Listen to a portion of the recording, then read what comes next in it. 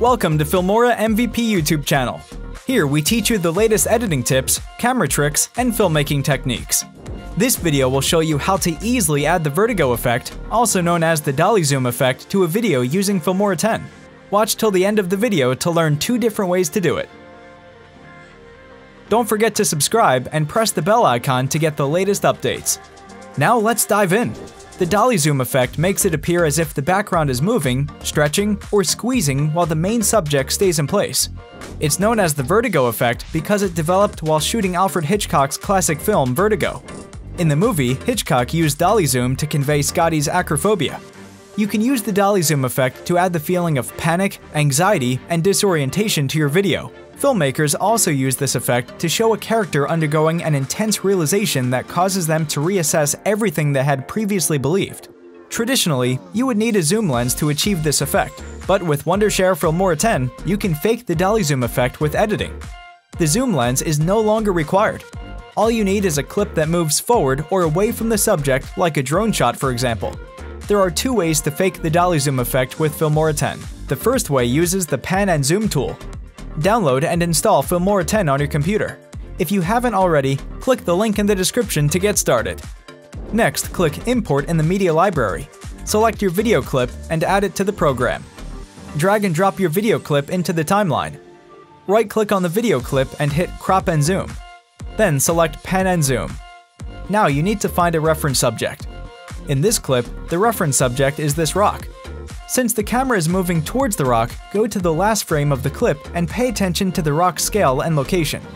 Then, go back to the clip's first frame and crop the video to ensure the rock is at the same scale and location as the last frame. If the camera is moving away from the reference subject, you'll need to do the opposite. Go to the last frame of the clip and crop the video to ensure it's at the same scale and location as the first frame. Hit play to preview the vertigo effect you've added. This effect keeps the camera focused on the rock while the background moves behind it. If it isn't quite right, make some more adjustments. Then click OK when you're happy with the result. Keyframing is the second way to fake the vertigo effect in Filmora 10. Again, use a clip that moves towards or away from the reference subject. Then you'll zoom in or out of the first or last frame to keep your subject in the same position. Move the playhead to the first frame. Right-click on your video on the timeline and select Add Animation. The animation window will appear. Hit Add to create your first keyframe. Next, move the playhead to the clip's last frame and hit Add to create a second keyframe. Remember, this video footage moves towards the reference subject, so you'll need to observe the scale and position of the subject in the last frame. Then go back to the first keyframe at the beginning of the clip and adjust the scale and position of the reference subject to match the last frame.